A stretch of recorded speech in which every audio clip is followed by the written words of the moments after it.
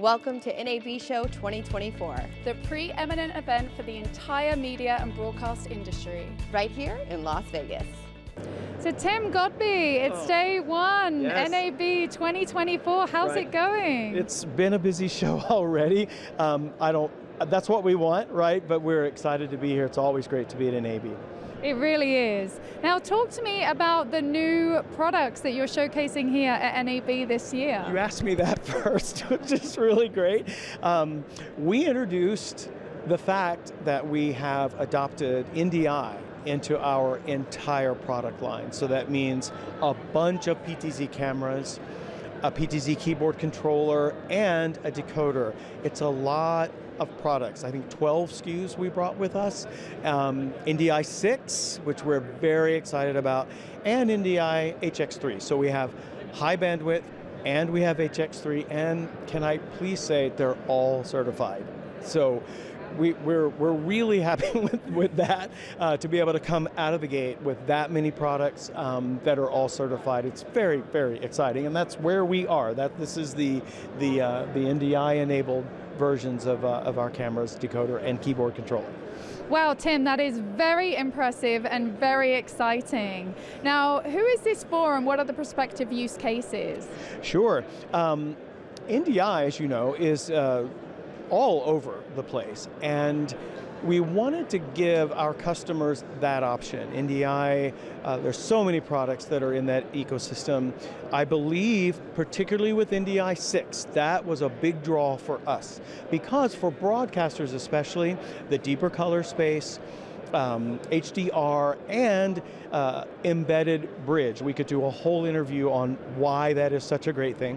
But so for our broadcast customers, NDI 6 is intriguing, we think. It was certainly intriguing to us. So that's one set of customers, but NDI is everywhere. It's useful everywhere. Everywhere there's a live production, whether it's a concert, house of worship, and that's why we decided we would put it at the high end of our camera line, but also the more budget-friendly cameras that we have. We wanted to give the customers the NDI option if they wanted it.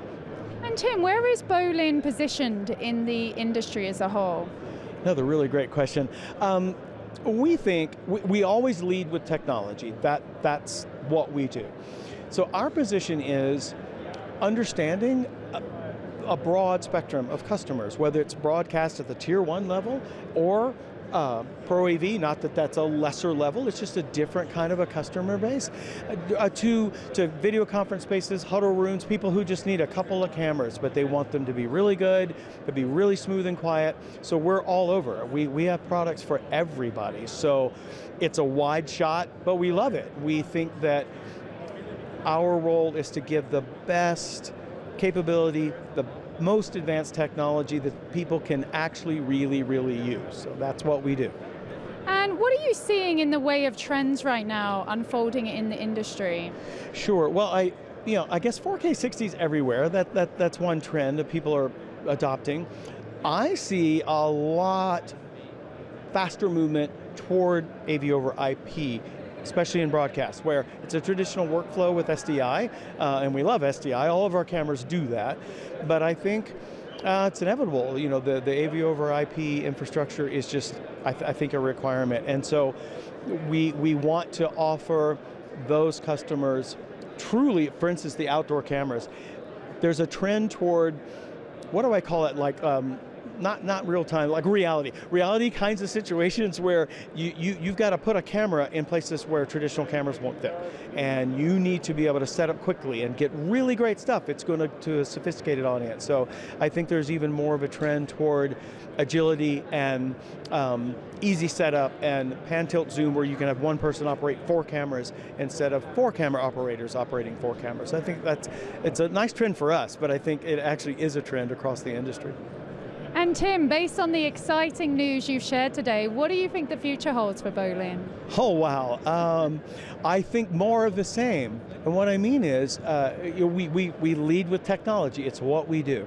We've engineered enormous capabilities in all of our cameras especially, and decoders, which means we can adopt all sorts of things. We can go all sorts of directions. So for us, we want to be out ahead as far as we can reasonably go.